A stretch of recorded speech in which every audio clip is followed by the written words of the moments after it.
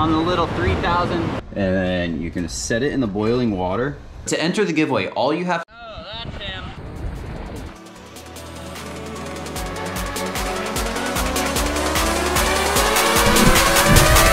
Hold up, hold up, hold up. Before I was doing stuff like that, I was doing stuff like this. My name's Joey Antonelli and you're watching my channel. I've grown up in the same area my whole life, fishing the same waters with a family full of fishermen. Now I'm on the water more than ever. Thanks for tuning in to another episode, and if you like what you see, make sure you subscribe to the channel. Now, let's get back at the action.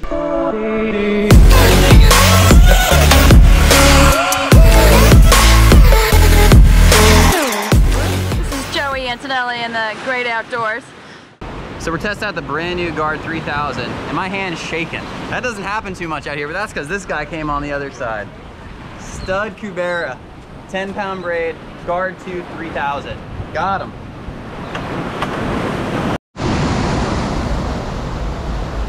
Official measurement. My hand's still shaking. 29. Same as mine, bro. 29 inches. 10-pound braid. 16-pound fish. Big old Cuberas. On the little 3000 with 10-pound braid. Look at the teeth on that thing. I think we're gonna do a whole skull mount on this one. So you guys asked the process on that a lot. We'll go ahead and show you how I do it. I didn't get that Cubera fight on video, but we're gonna make a video out of it for you guys, and it's a video that has been requested for a while now. If you notice in my fishing room, I have all the skull mounts and jaw mounts up on display on that shelf, and a lot of people ask me how you make those. So that's what we're doing in this video. We're gonna show you exactly how you go ahead and take a fish head like this and turn it into a jaw mount or a skull mount. Now this is that Cubera's head where a couple months later, if you don't have the time to do it right away, just put it in the freezer and save it till you got a windy day, which is what we're doing today. We're gonna start the process, show you exactly how I do it, and then I'm gonna be giving away this full finished skull mount along with a little Janto gear swag bag. That's my merchandise for the channel. Check the description, that has links to that. And then throughout the video, I'll tell you how you can enter for a chance to win this. But I want to show you what we do here. So when I cut this off, I also cut off the inside. That's like basically where like the throat or the collar and the tongue, the gills, pull out as much meat as you can, because we're going to be cooking this, and the less meat you have in there, the better, because you're going to have to end up cleaning it all up and cleaning it all out. So now we're going to the kitchen. So we got some water boiling. That's the first step you're going to do once you're ready to start cooking this thing. And you should use a really big pot. This pot's really not big enough, but you can make it work. Steam is going to be giving me some trouble here. So let's grab our frozen fish head, and then you're gonna set it in the boiling water. Oh my God, this thing is not gonna be big enough. We're gonna have to move it around. But as it cooks, the bones will, the meat will come off and we'll be able to move it around. The mouth will open up, it'll all become pliable again. But boil it all around, make it so you can start cooking all the meat and skin. So that's only been a few seconds in there. You can see the skin is already starting to cook. A lot of people will ask me how bad this is, like the smell and everything. It's really just like you're cooking fish. It's not that big of a deal. It smells like fish, definitely, but it's not something that's like super gross. So we might add a little more water to that, but we're gonna let it boil and then basically flip it over and do the other side after a little while until we can start getting this to all separate. Looks like it's been cooking pretty good. We're gonna go ahead and, it's been about 10 minutes, just for reference on time. You just kind of wing it. So like you can see the bones are starting to separate. The steam is going to drive me nuts. Yeah, so like that's a nice little gill plate right there.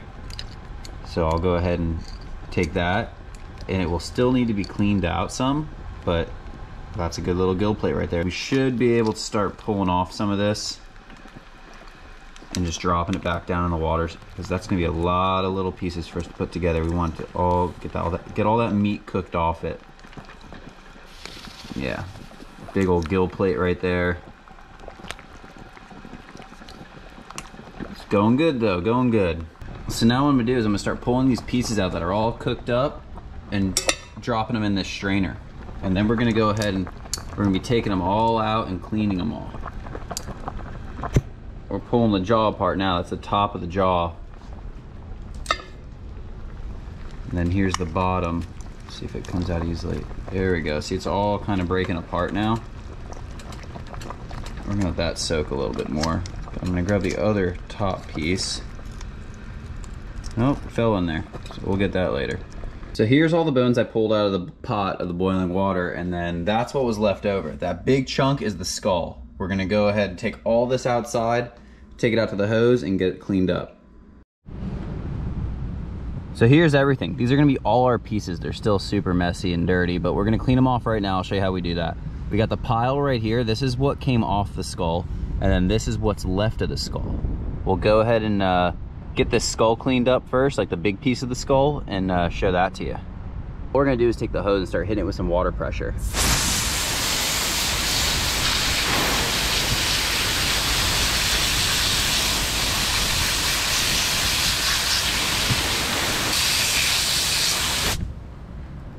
So you can see it already, it's really, really clean compared to how it looked before. We're gonna go ahead and keep working on that. So we're just about done cleaning them up. We got the bottom jaw here, and the teeth don't look that big till you start pulling off all the rubber. All that skin hides these giant chompers, and the bottom jaw actually has smaller teeth than the top jaw. If you boil them for too long, you might lose some teeth, so make sure you look for them so you can glue them back in. But these pieces are just about done. I'm gonna finish cleaning up that bottom jaw, and that is what we're gonna have to put together. Now you can start to see what's gonna go on here. We're gonna end up putting all this together, but we're nowhere near done cleaning up first. You can see there's that bottom jaw. You can see so much teeth exposed once you clean them up a little bit. And then that hole right there, we lost a tooth. So you wanna make sure you're looking when you're doing this. There's that tooth we lost. We can glue it back in there and it'll look perfect once we're done. But this is kind of just the very beginning process. I usually let it dry like this for a little while. There's gonna be some meat up in there that you're gonna wanna clean out. You gotta get all this done very good. And I'm probably gonna separate that right there. And then that way we're left with just the skull. Gotta cool off in the AC for a little bit. Now, I'm gonna take this moment to tell you guys that the part we just did, where we took the head, boiled it down, picked out the bones, roughly cleaned them up, that to me is by far the least fun and the most work. Now, putting all the pieces together might take longer, but it's fun. I like doing it. I mean, you end up with really cool stuff like this, and you can start to see the process or the progress take place pretty soon after this step. But we're gonna go ahead, head out and show you one more look at all these bones, and I'll let you know what we're gonna do now. First, you think they look super, super clean, and compared to what they started with, they definitely do look really clean. But let's take this bottom of the jaw, for instance. Right there where the two jaws come together, where they would touch like that, there's like, it's like a glue gunky looking stuff on there. I like to kind of let it dry for a little bit, and then it's some up here, there's some at all the joints. It's like almost like a cartilage or something. I don't know exactly what it is, but we're gonna have to clean all that off. When I lay them out on my cookie sheet, I like to lay them so that you have all your pairs together. That way you can make sure you're not missing a really important piece. Now there's a lot of little teeny bones that I don't even bother keeping, but for instance, like this piece right here, I know this is gonna go on the bottom of the jaw. If you only had one of these, you'd be running into some problems when you go to put it together. So make sure you got two of everything, especially the bigger pieces. We're gonna just kind of let it sit for a while, let it dry out, and then we'll start taking the next step, which will be cleaning it up even more. Next step, we got some Dawn. Now Dawn removes oils, so we're gonna put a bunch of Dawn in this pot of water, kind of get it mixed up a little bit. And we're gonna add all the bones to this, and these bones have like a greasy, oily feel to them, and that's what it is, it's oils. So we're gonna put all the bones in there, and this will help get rid of all that oil. I can already feel it on my hands. So we got all our bones in there. That's what it looks like now, and we'll show it to you after they've been soaking for a while. We've had it sitting in the dish soap for a while, and if you look over on the edges especially, that's all oil that was on the bones, and now the soap, the dish soap, has pulled it off because that's what it does. So we're gonna go ahead, pull all these out, and set them in this bowl. So now I got a toothbrush and a little needle pick sort of thing. The pick is good for getting into like some really tight spots, like right here. And get out any little pieces of this like gelatiny crap, which I don't even really know what it is. Ooh, look at that nice little chunk. That would have been smelling good. So we're just cleaning out as much as we can. And then we're gonna go in there with the toothbrush and get out all the other stuff. Look at that, it's coming out nice and easy now. Pieces right there. There it is, a bowl full of bones. Now we're gonna take some hydrogen peroxide. This is gonna turn them really white. We're gonna let them soak in that for, I would do at least a couple hours. A lot of times I even let them sit overnight. There's other stuff that works. I know there's hair products. That's something to do with like bleaching hair or something like that, but this is just what I have, and that should be enough. We want to make sure all the bones are completely covered, so we're gonna angle them a little bit. And then we got two cool little bones in here. These right here. Very, very cool bones. More about them a little bit later. We got them out of the peroxide, the hydrogen peroxide, and they are looking good. Look how white they are. So they actually will fade to yellow over time, but they look really good right now. We're gonna go ahead, get set up on our little assembly station and move inside. Okay, if you've never done this before, this probably looks really intimidating because there's no instructions. We got a whole lot of pieces and there's no clear instructions on how to put them together, but we're about to make the instructions for this. We're gonna take all these pieces and turn them into a cool skull mount like you see behind me. And I got some nice little tips and tricks that I've learned from doing these things that's gonna really help you out doing your first one. Even if you just wanna do a jaw mount, I'm gonna show you exactly how to do that. It's super simple, really easy to do. Now, I gotta put a little disclaimer in here. I'm not a marine biologist. I might put some pieces in the wrong spot. So if I do that and you're a marine biologist or you just know where they go, let me know in the comments section and I'll adjust it in future builds. But it might not be perfectly correct, but I promise you when we're done, it's gonna look really cool, and we're gonna go ahead and spin this thing around and get started on this. Go ahead and get started with the jawness of all this. And gluing this stuff together by yourself is tricky. I use regular super glue, but I got something that helps me get through it all, right here.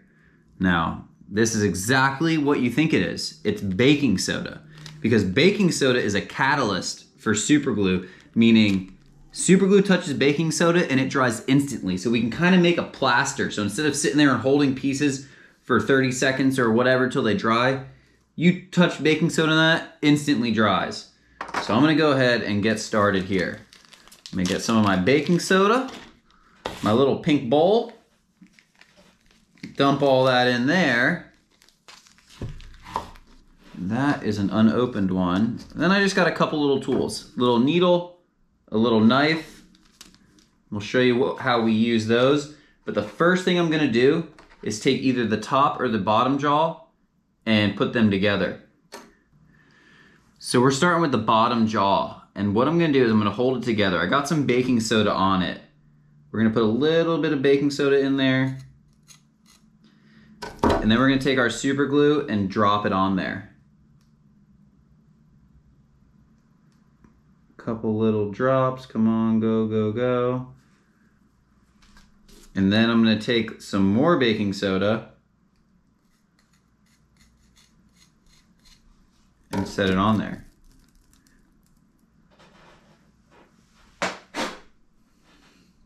Just like that, it dries almost instantly.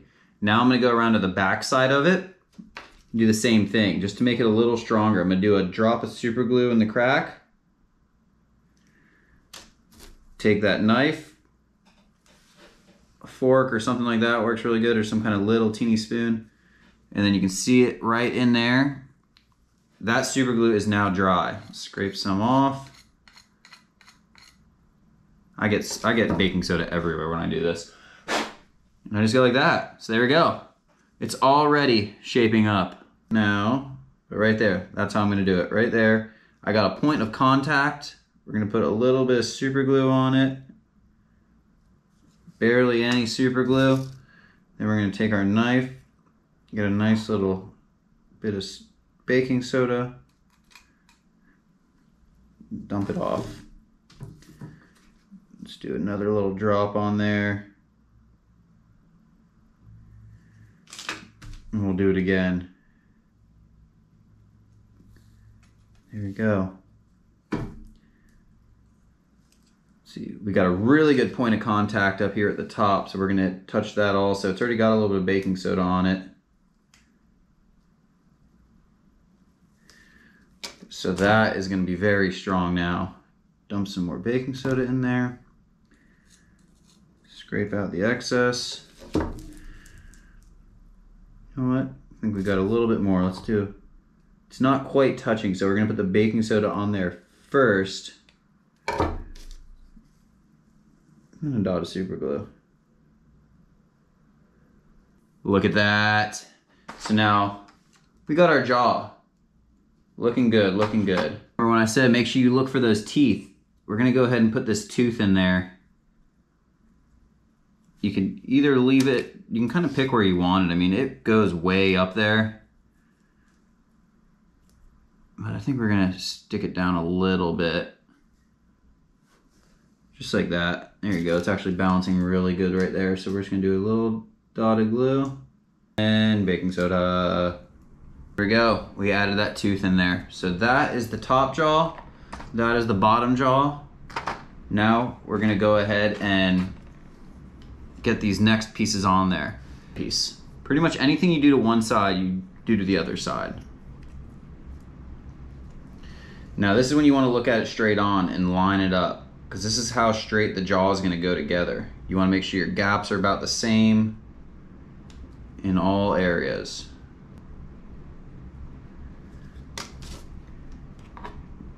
Super glue and baking soda.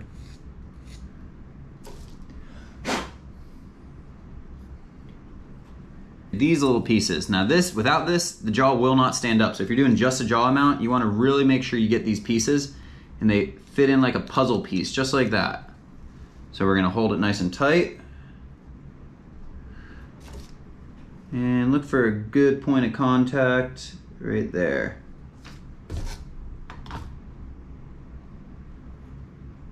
And same thing, just a little bit of baking soda on the outside. Now it's glued in place, and we're gonna switch to the inside, and that's where we're really gonna secure it. There we go. So now we got the 4 pieces on the top, 4 pieces on the bottom, and they are just going to link up just like that. You glue that together, you got yourself a jaw mount. Now before you go crazy super gluing the heck out of every single one of these connections, set it down, see how it looks. I'm happy with that. That is your jaw mount right there. A lot of people, that's all they want. It took me maybe 10 minutes to glue it all together. So, looks pretty cool. Now we're gonna go ahead and build up from there. This is gonna go around here, something like that. Now you can start to see how it's gonna look. We're just kind of seeing what fits right with the skull. And again, ideally 2 people make it a lot easier, but like right there feels about right to me. And this is another piece, you gotta make sure you get it centered, because it'll look super goofy if you don't. I usually just guess it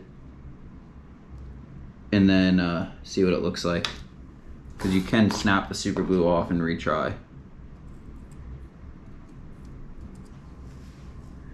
Oh, ho, ho, he's looking mean.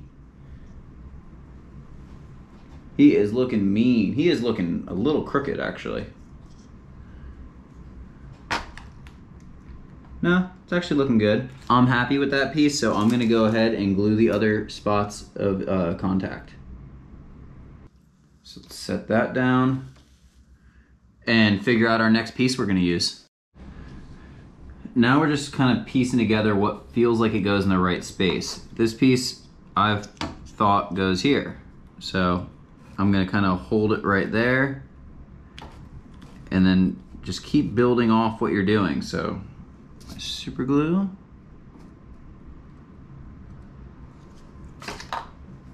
And we're still using our same super glue and baking soda technique. Taking more and more shape. So we just added that piece on, and we did the same thing on this side. You want to try to get as close as you can, but really you can't see both sides at the same time from a profile view. So looking good, let's keep moving. There we go, getting closer. Just added that piece. Just added that piece right there, which is really weak now, but there's gonna be some more stuff going on underneath it.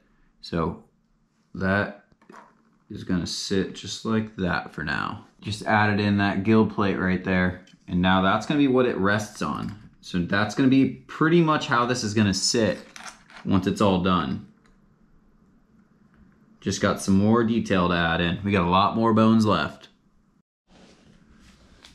Put that big old flare on there, right there. Got that on both sides. Also snuck one in there too. So I put two pieces in here, one here and one here. They're rough, they feel like they're supposed to stop bait from getting away. But the main reason I put them in there, they lock in really good and it's gonna make it a lot more stable. So when you display it, it's gonna be a stronger mount. So that's looking pretty good right there. We got a few more pieces to put on, kind of fill these gaps a little bit, and we're almost there. Just about finished here. A lot of times you can put these on there too, but I'm gonna be shipping this and these make it really, really fragile. They're just like other gill plates that go down like that. I'm gonna skip them. I'll include them in a bag in the giveaway, and we'll do more about the giveaway in a second, but we got one more piece to do. Well, kind of two more, but we got the eyeball. Let's go do that one. That is the Cubera snapper. Look at those teeth. Now we're doing a giveaway with this one. This is something we're gonna be giving away. I might be shipping it, so I didn't put those super little fragile pieces in there like you can see on this tile fish. But to enter the giveaway, all you have to do is comment Janto and you gotta share something of mine. Share a video, share the link to the channel either on an Instagram post or a Facebook story, and then screenshot it so that you got it saved, so that when I pick a winner, I'm gonna go through the comments and pick someone that wrote Janto, and when I pick the winner, you have to be able to show me that screenshot. Show me that you shared it somehow. If you don't have an Instagram or Facebook, get your parents to do it. But we're gonna give this away. Pretty cool little thing. I'll write the date and stuff on the bottom and what it is, so you got that to remember. But you guys have been asking for this video for a while, so I decided to do it. Now, there's something else I wanted to show you. I'll set him down. Remember those really special little bones I told you about? They're, I think they're called otoliths. I think I'm saying that right. These little guys right here, I'm gonna include that in the bag of extras. These are the pieces I didn't feel like gluing on because I didn't think it was a good idea. But I'm gonna go ahead and put these in there. What these are in all fish. It's in their inner ear. And you'll notice there's different sizes depending on the fish. Like this is the one from that tile fish. It's huge. It's a bigger fish, but also bottom fish like groupers, tile fish, stuff like that have bigger ones because it's used to control the buoyancy, I believe. And you can put that under a microscope or give it to someone that knows what they're doing and they can tell you the age of the fish. So kind of a cool thing. There's two of them. It's in their inner ear. It's in the bag with this one. And that's it. We got our Cubera snapper all done up. I'm gonna go ahead, set them on the side. The winner will be announced in the next video, and then also in the description of this video. I'll update it once I pick the winner. So make sure you guys subscribe to the channel. Check out the gear, janto.com. That's got my merchandise on there. And thanks a lot for watching. Later.